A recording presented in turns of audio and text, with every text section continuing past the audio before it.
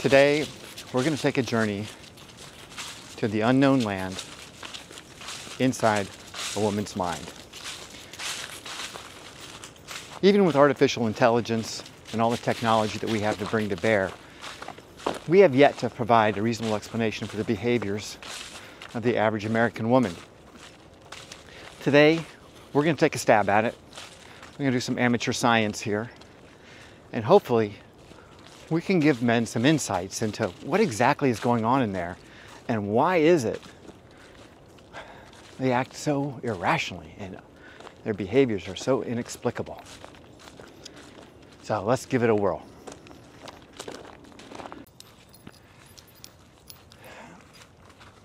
So this morning I was thinking of all the women that I have known through my life and spent some period of time with.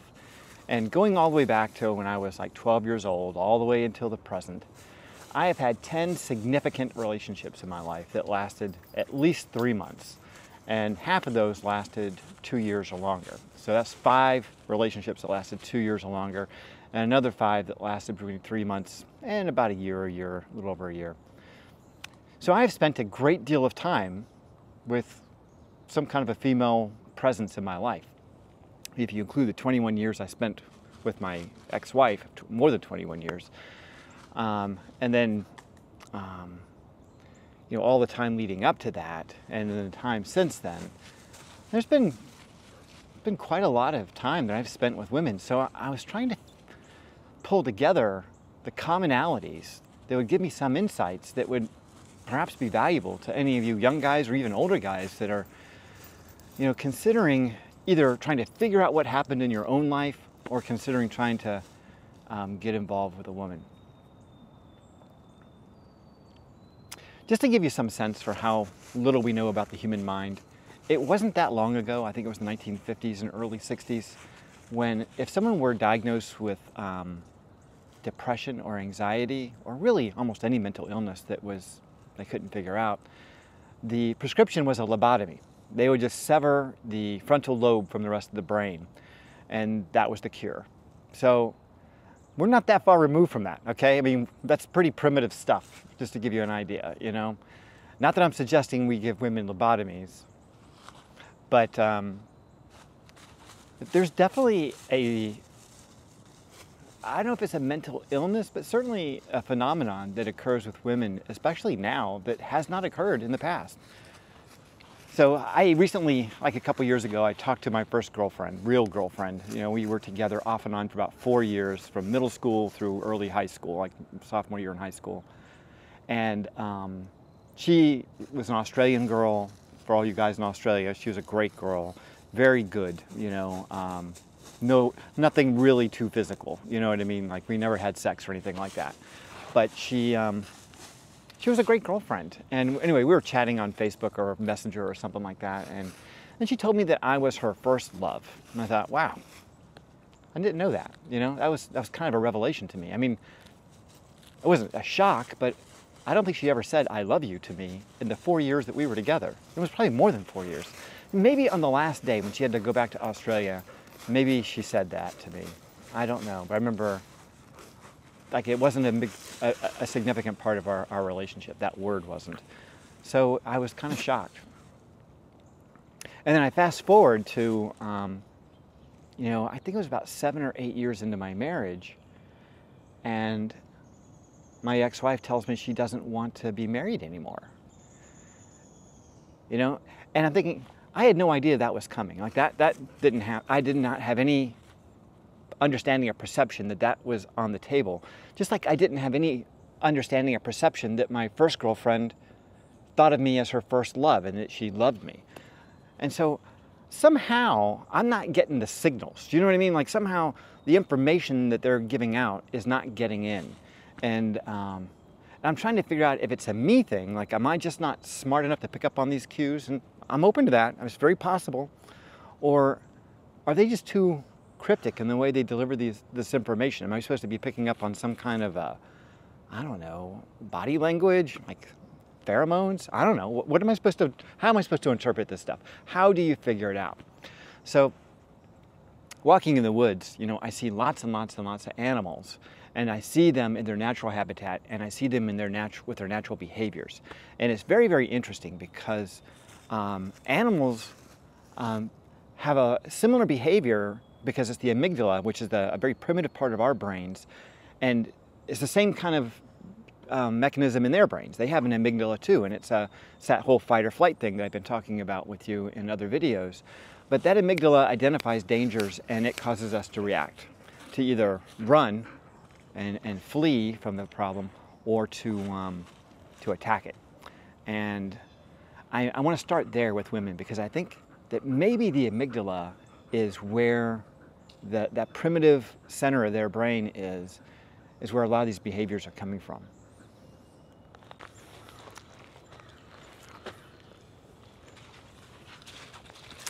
So I'm going to give you a couple of examples of things that I've noticed in the forest with animals. And some of them may seem obvious to you, but I think if you give it some thought and you apply it to women, you may start to find that there is a pattern developing. So we see deer all the time. And the deer here are pretty domesticated. I mean, there's people walking and jogging and dogs coming and going. So they don't get really freaked out by people being nearby, or even the dogs for that matter, which is crazy. But they will get out of our way, you know? So like if they're standing in the path, and there's a female deer with some baby deer, they'll just kind of shuffle away. They make way for us, no problem at all. Every once in a while, I'll come across a buck on the path, and you got to be really, really careful with these guys, because they take their masculinity pretty seriously. So, first time I came across one, he was standing right on the edge of the trail. And he was just eating leaves or whatever, but he saw us coming, and he turned and made eye contact with me. At least that's the way it seemed. He was staring at me. And, hey doggies, Shelby, Jax, come, don't go away. And so we approached, and as we got closer, I didn't change my pace or anything. As we approached this buck, he just lowered his head. Now, he had a full rack. I didn't take the time to count how many points there were, because they were all pointing at me.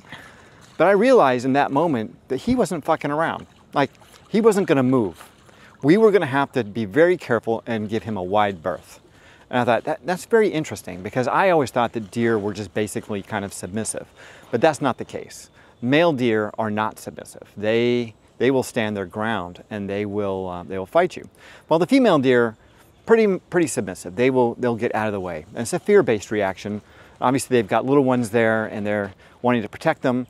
And if the dogs get a little animated, then they'll scatter. Like if the dogs start to bark, or they start to express any kind of aggression toward the deer, the deer will all take off very, very quickly. Another thing we see in the woods a lot are bunny rabbits. Lots and lots of bunny rabbits. And of course, the dogs just love the bunny rabbits.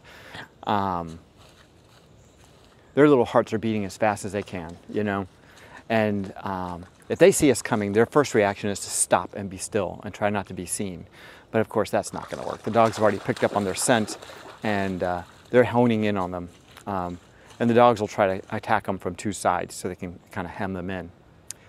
But as soon as the bunny rabbit realizes he's in jeopardy, or she's in jeopardy, they'll just run, and they just disappear into the brush very, very quickly. And of course, the dogs are way too slow to catch them.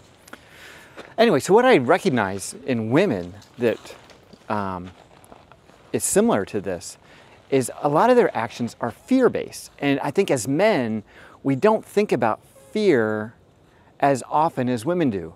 I mean, certainly everyone has fear as a motivator in their lives, but I don't think that's the first place men go psychologically and emotionally. And I think that women go there much, much faster. And I think they're just programmed to do that. And so when you understand a woman from a fear-based reaction, a lot of their behaviors start to make a little more sense. And it's just self-preservation. So their actions are not logical. And that's the thing that we have to get rid of. We have to get rid of logic, because there's no logic whatsoever in their behaviors. They literally are just reacting from fear.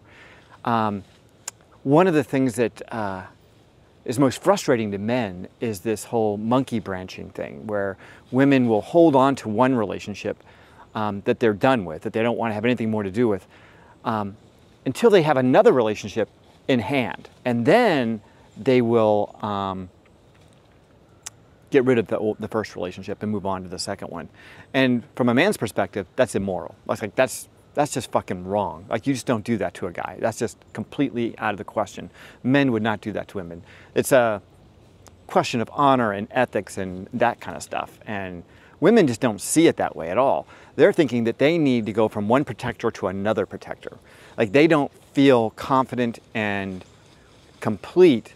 They don't feel like they're safe unless they've got a man in their life. So they don't want to have that gap of going from one man to being completely single and then having to get another man. You could probably think of it in the same way as you would if you were in a bad job and you wanted to find another job. Well, you wouldn't quit the bad job until you got the good job. And that's the way women look at it. You know, it's not necessarily a personal thing. So if a woman has done that to you, it's not really about you. It's obviously 100% about her. But even beyond that, it's just about her programming. She's just that that amygdala in her brain is driving her behaviors in a fearful way that cause her to act in these ways. So I think that if you're a man who has been cheated on or has been abandoned by a woman and she has moved on to her next guy, like within a week or two or a month after she left you, well, she always had him in the orbit. She was always planning this escape. She just needed to secure her landing place before she could leave you, because she didn't want that feeling of being alone and being unsafe. And that's the thing that men don't understand. Now, this is just one of the things. There's lots more. There's lots more, but that's one of the big things that we just don't get.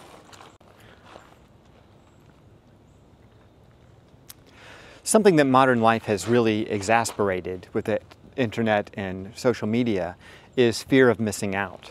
And this is a new kind of fear, and it's something that we don't have a lot of experience with. I mean, I think everybody is trying to achieve the best they can in their own lives, and that goes back as long as, you know, time memorial.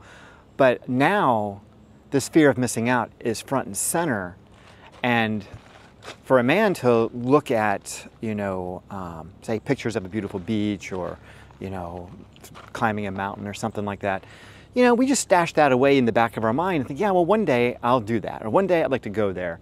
Yeah, that'd be a fun vacation. For a woman, it again triggers that amygdala, like she's not living the life that she was meant to live. She's afraid that she is going to not live the life that she wants, that she's going to miss out on something that she could have otherwise had. And that fear of missing out drives her back into her hypergamy, or into her hypergamous nature, to try to find some path where she can achieve this mystical, mythical, you know, vision that she has for her life. And, you know, obviously it's delusional, you know, but it drives a lot of their behaviors. They think that what they see on the internet is real. When it comes to divorce, here's the big one.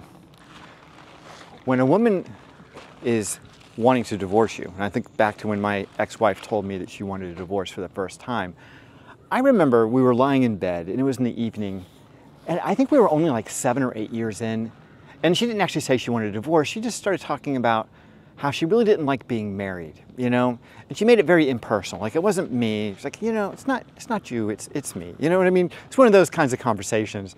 It's like something straight out of Seinfeld. And I remember my first reaction was, I was pissed. It's like, you have got to be kidding me. I have put all this time, energy, and money, and I have granted all of your wishes. I have been your genie in the goddamn bottle, and I have granted all your wishes, and now you're saying you don't want to be married? What?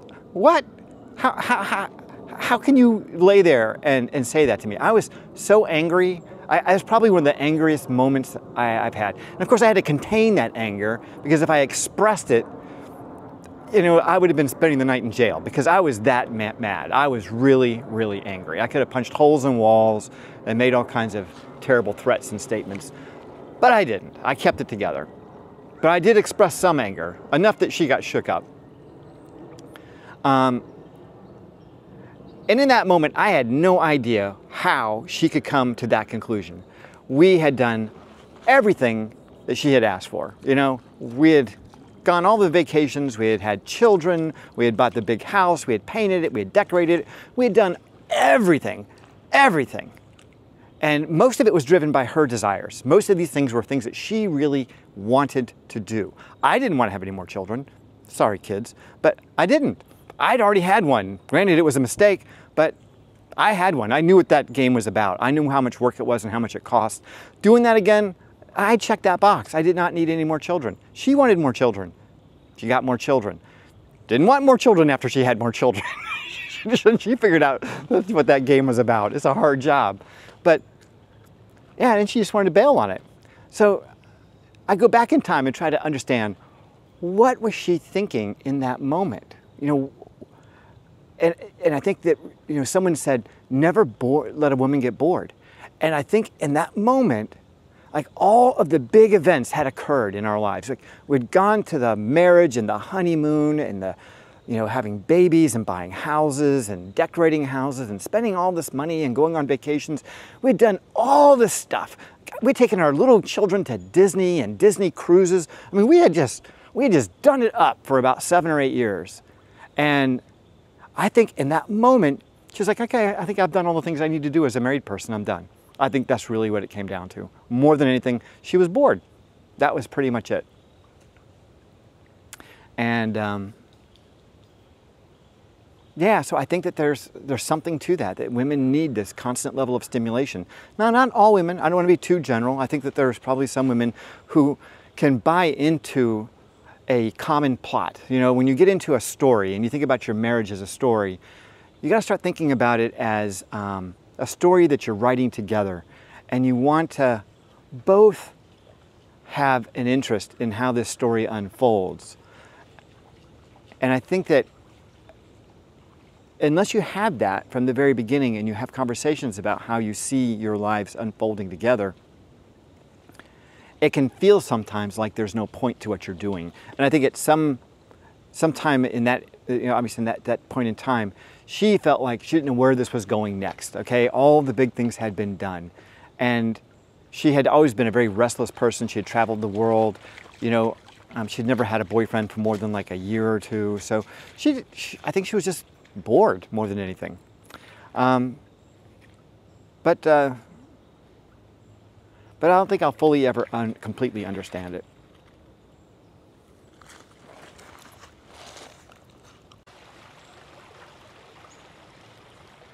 So if you remember, about a month ago, I put up a video about how women can flip the switch when it comes to sex. Well, they flip the switch when it comes to love too.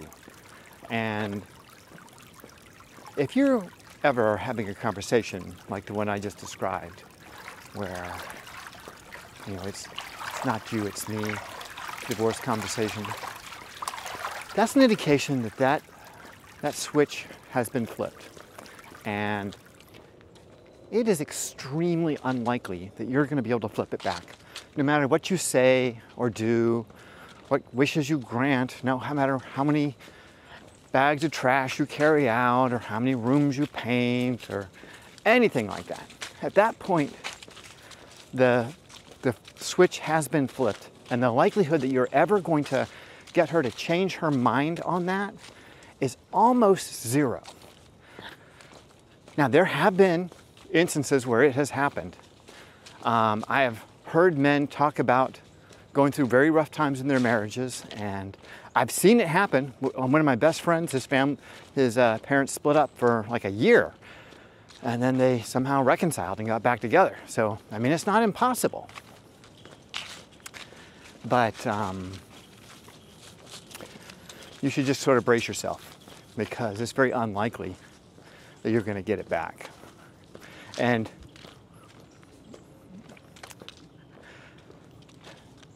the only thing I can suggest is, you know, when you think about how do you go from a woman who says she can't live without you to some point in the future to a woman who says she can't live with you anymore. the way you reconcile that in your mind is you have to see this person as a continuously changing and evolving entity. So the person that you fell in love with, the person that said you were the one and that you were the best thing that ever happened to her, and she saw all of your, all of the things that made you, all the characteristics that made you perfect, and now all she sees are your flaws. She's not the same woman.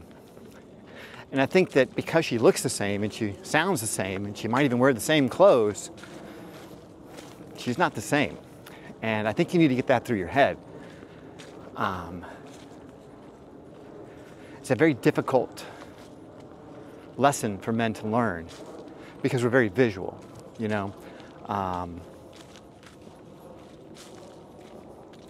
and to have someone that you've seen and been with who has told you all these wonderful things about you and has said that they love you and has become your best friend and shared your most intimate secrets, and you have trusted with everything in your life, now say she no longer wants to be with you, well, that's a very, very difficult thing to accept, I think that accepting it becomes easier when you cross the boundary of the woman that I fell in love with is technically dead.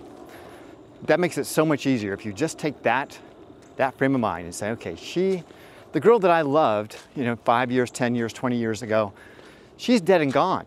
And this person who's here in her place may look like her and sound like her, but it ain't her. This is someone completely different. And quite frankly, you're a bit different yourself. So if you can accept that premise, getting through a divorce gets a million times easier because you're no longer divorcing the girl you fell in love with. You're divorcing this cranky bitch. Do you know what I mean? It's like you're just getting rid of this heavy weight you're dragging around, Yeah, so just let it go, man.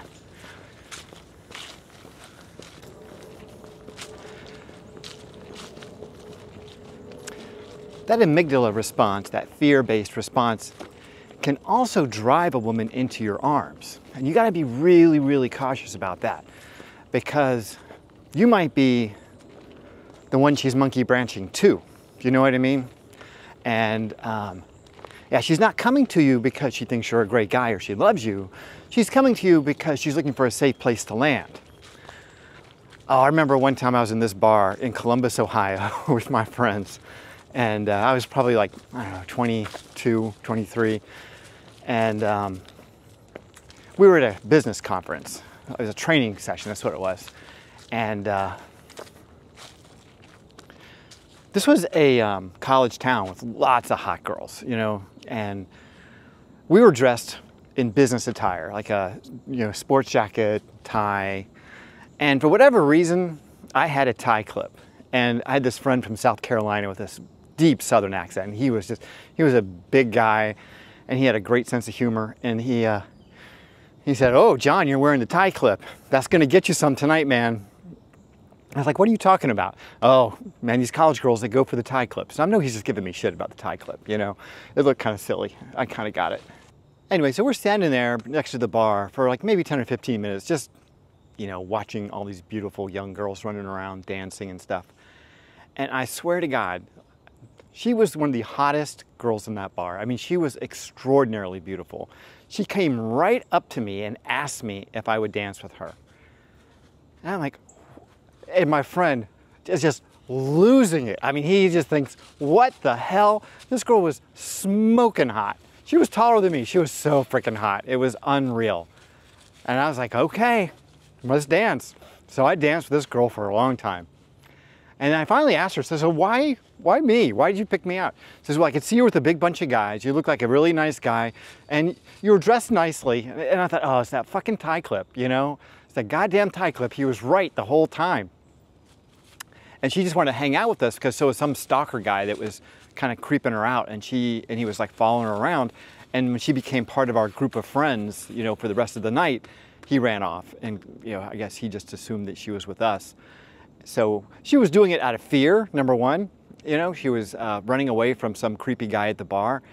And because I looked like a nice guy with my tie clip and my sports jacket and my tie and all that stuff, she came to me, not because she was attracted to me, but because she thought I was not a threat and I would provide her with some level of security against this, this moron. And I was with probably, I don't know, maybe like a half dozen other guys. So she saw in this an opportunity to seek refuge. And I think that is what a lot of women do. So when you're wondering, why the hell is this woman with me? You know, why is she coming after me? What's going on here? Yeah, you gotta really, really be careful, because there's a lot more to it than meets the eye. You know, there's an old saying I've been repeating to my daughters here a lot recently. And I said, you know, you've got to read the book before you decide whether you like the story. And I think too oftentimes we see the cover and we think this is going to be a great story. And it may just be a dud, you know, it may just be a dud. You may think you're getting into a fantasy and it's really a horror story.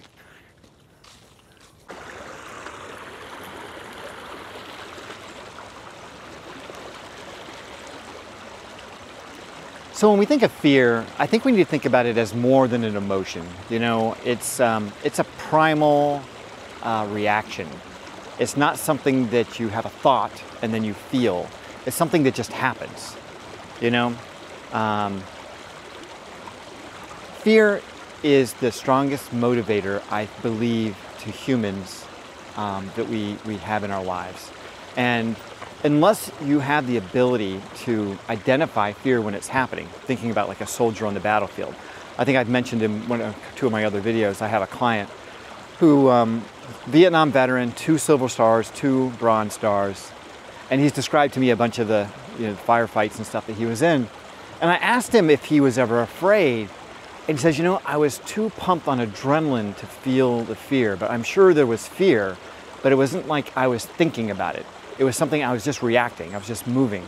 It was a fight or flight thing, and my body just took over, my training took over, and I just reacted to what was happening in that moment. And with fear, you have the ability to either take action, you know, like the bunny who runs away, or stand your ground like the buck who lowered his head, basically telling us, yeah, go ahead and bring it, you know, I'll deal with you. Women, I think, are a lot more like the bunny. They don't lower their head, they run. And you combine that with the mix of emotions that they have, you can see how their reactions and their behaviors are so inexplicable to us. I remember being a young guy and first becoming attracted to girls and talking to my friends about it and thinking, what a raw deal we got. Like, they get to be the choosers and we're the beggars. You know what I mean? It's like, that seems like a raw deal. I mean, yes, we can, you know, pee standing up, but it doesn't seem like a fair trade. Do you know what I mean? It felt like they had definitely gotten the sweet deal. But now that I look back on it, you know, from, 40, 50 years later, it's like, you know, I don't think they got the sweet deal at all. You know, yeah, they get to be the choosers, but man, it comes with a lot of baggage. It comes with an awful lot of baggage.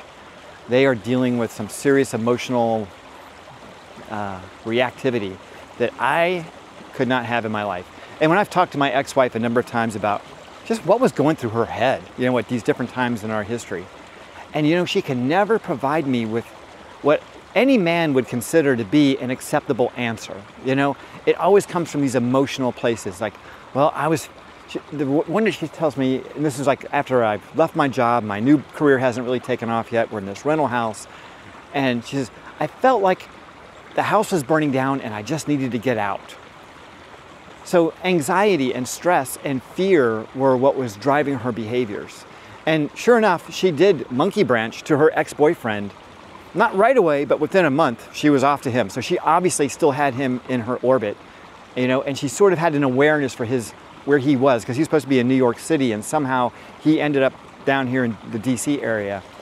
So there was something going on there, you know. She was definitely monkey branching, and fear was definitely a motivating factor. And I can get it. You know, in that moment, she had this opportunity to show character and to buckle down and help us get through this as a family, this difficult financial time that we were going through in our lives, or run. And she chose to run. You know? And I think about my friend who's the Vietnam vet. Some guys would have run away during those firefights. You know, they would have dropped their rifles and run. And he didn't. And he's got 2 silver stars and 2 bronze stars that says that, you know, he acted with courage under those circumstances. And courage is such a rare commodity in that pure, raw form. And if you can find a woman who's got some courage, you might have someone that you can settle down with.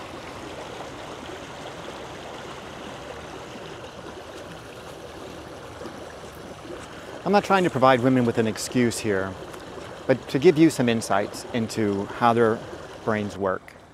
And I am no expert, but I have been with a lot of women over the years. I spent a lot of time with women, I should say. And I'm pretty sure that that fear hypothesis is probably as good as anything that you're going to find. They don't use fear, or fear does not impact them the same way it impacts you. They are much more reactive, much more like the bunny, much less like the buck. And that fear is more than just an emotion. It's a primal instinct. It's a survival instinct. It's something that they do as a reaction without thought. When that amygdala kicks in and your sympathetic nervous system starts to take over, and you're, say, going into a fight, or you're arguing, or whatever, you're running, what happens physiologically is all the blood runs away from your brain. You literally are not feeding oxygen to your brain at the normal rate. And so your ability to make decisions and to think is diminished. When you think about people who are suffering from chronic stress, say from a bad job, a bad marriage, whatever, you know, there's so many things in our lives that can provide us with chronic stress, traffic. It's the same thing, but just at a lesser degree. Your fight or flight system is turned on, your sympathetic nervous system is turned on, and it is dictating a lot of your behaviors, and your ability to have rational thought and to find answers that make sense is diminished. But with women, just take that times 10 if you're in an acute situation, if they are in an acute situation, because what you and I would consider acute is not the same as what they would consider acute. They get into these situations and they react, and they don't think, and they inevitably are going to regret it. So if a woman comes to you with, I want a divorce, or I don't know if I want to be married anymore, or starting to give you some negative feedback, the last thing you want to do is argue with them, because they have no ability to think rationally, and you're not going to be able to make any headway on that path at all. The best thing you can do is just say, well, I'm sorry to hear that. Why don't you give it some thought and let me know what you decide, and then just walk away. You know, don't pursue in that situation. And if she says, you know, I really want to help you, I really want to work this out with you, whatever, then go ahead and take the steps to work it out with her. But don't try to convince her to change her mind, or to pursue her under those circumstances, because that inevitably will cause you a lot of emotional energy and a lot of stress and a lot of hardship that will probably not end well anyway. Like I said, once she flips that divorce switch on, getting it flipped off, only she can do it. And there's nothing that you can do that'll make her do it. Anyway, that's what I got for you today. I hope you've enjoyed the video. Please like and subscribe. Stay healthy, and if you can, stay single.